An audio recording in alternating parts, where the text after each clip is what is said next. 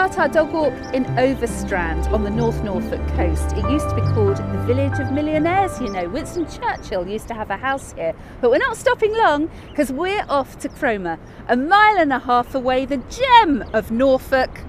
And I can't wait!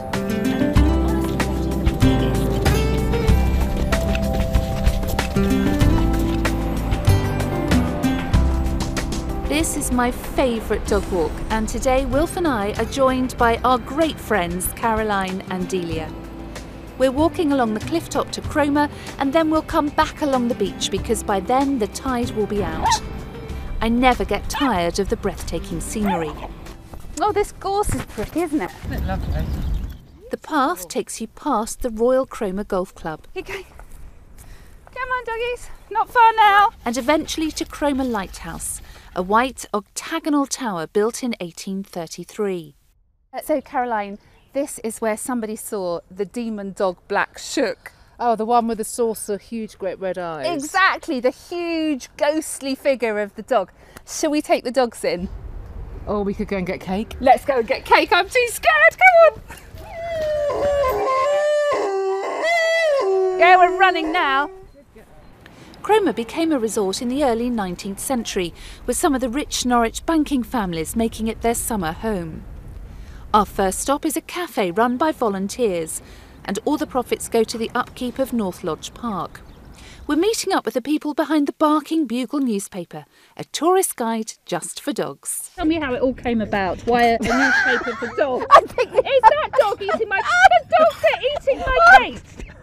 The dogs are eating my cake. Yeah. Try keep control of your dogs, please. Right. It's a really popular place for people to have dogs and also for people to go on holiday with their dogs.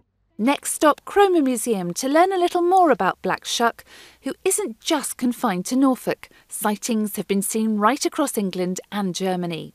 Our Black Shuck derives from a story that a boat called the Ever Hopeful got into difficulties off the beach and sank, and the next morning they found the captain and his dog dead on the beach in a kind of death embrace, and they buried the captain in the graveyard, and this is where they made their first mistake. They buried the dog on the beach, and subsequently the dog has roamed the cliff looking for its lost master.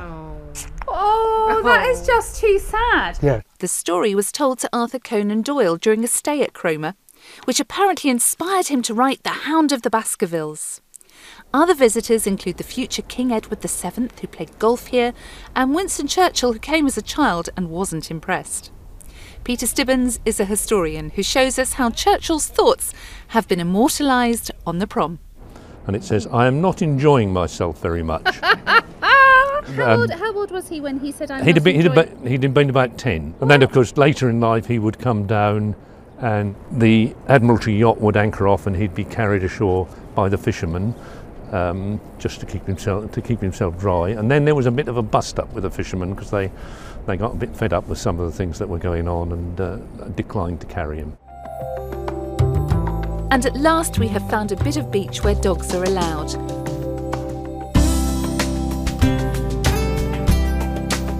How fantastic is this?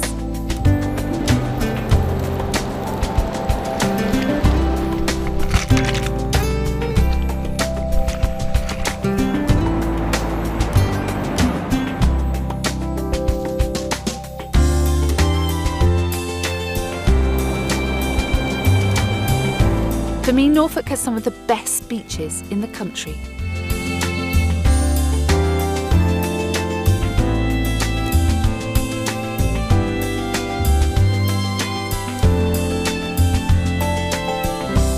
Natalie Gray, ITV News, North Norfolk.